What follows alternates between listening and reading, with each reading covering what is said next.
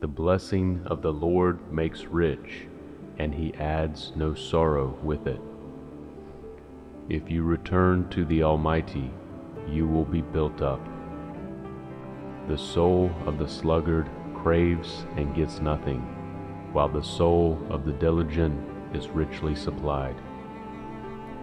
If they listen and serve him, they complete their days in prosperity and their years in pleasantness.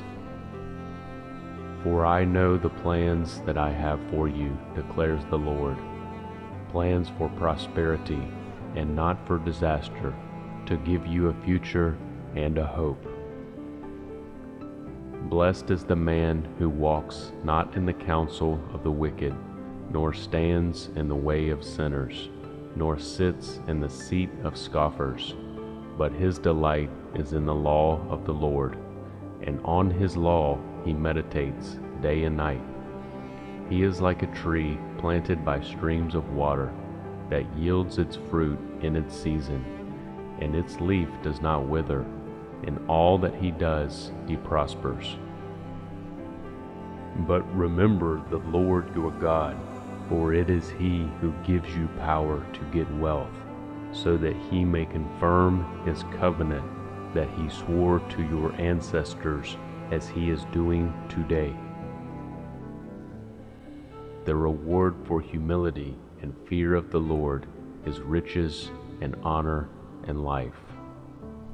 The thief comes only to steal and kill and destroy. I came that they may have life and have it more abundantly.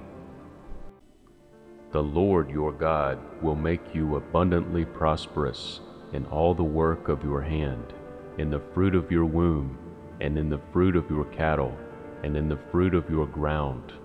For the Lord will again take delight in prospering you, as he took delight in your fathers, when you obey the voice of the Lord your God, to keep his commandments and his statutes that are written in this book of the law, when you turn to the Lord your God with all your heart and with all your soul.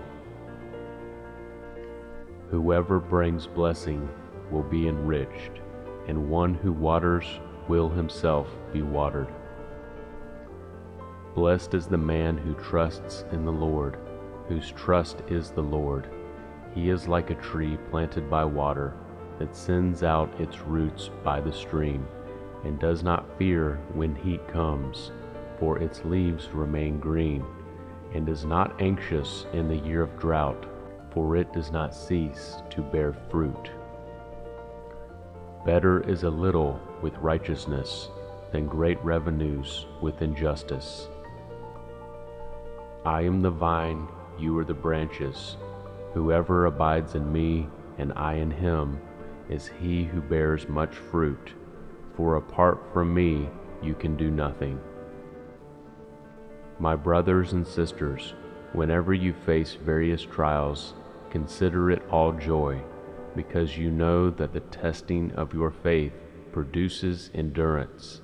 And let endurance complete its work, so that you may be complete and whole, lacking in nothing. But seek first the kingdom of God and his righteousness, and all these things shall be added to you. The Lord knows the days of the blameless, and their heritage will remain forever. They are not put to shame in evil times.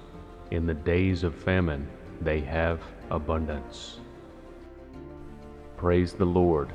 Blessed is the man who fears the Lord, who greatly delights in his commandments. His offspring will be mighty in the land.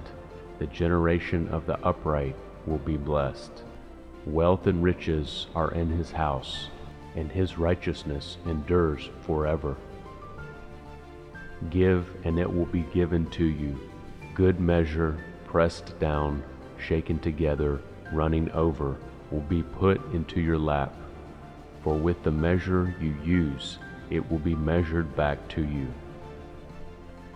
This book of the law shall not depart from your mouth, but you shall meditate on it day and night, so that you may be careful to do according to all that is written in it, for then you will make your way prosperous, and then you will have good success. Thus says the Lord, your Redeemer, the Holy One of Israel: I am the Lord your God, who teaches you to profit, who leads you by the way you should go. The Lord will open to you his good treasury, the heavens, to give the rain to your land in its season, and to bless all the work of your hands. And you shall lend to many nations, but you shall not borrow. Wealth gained hastily will dwindle, but whoever gathers little by little will increase it. And God is able to make all grace abound to you, so that having all sufficiency in all things at all times, you may abound in every good work. For to the one who has, more will be given, and he will have an abundance.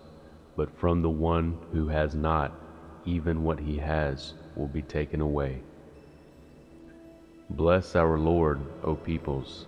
Let the sound of his praise be heard, who has kept our soul among the living, and has not let our feet slip. For you, O God, have tested us. You have tried us as silver is tried. You brought us into the net. You laid a crushing burden on our backs. You let men ride over our heads. We went through fire and through water, yet you have brought us out to a place of abundance. He said to them, Cast the net on the right side of the boat, and you will find some. So they cast it, and now they were not able to haul it in because of the quantity of fish. Whoever has a bountiful eye will be blessed, for he shares his bread with the poor. Therefore I tell you, whatever you ask in prayer, believe that you have received it, and it will be yours. As for the rich in this present age, charge them not to be haughty, nor set their hopes on the uncertainty of riches, but on God, who richly provides us with everything to enjoy.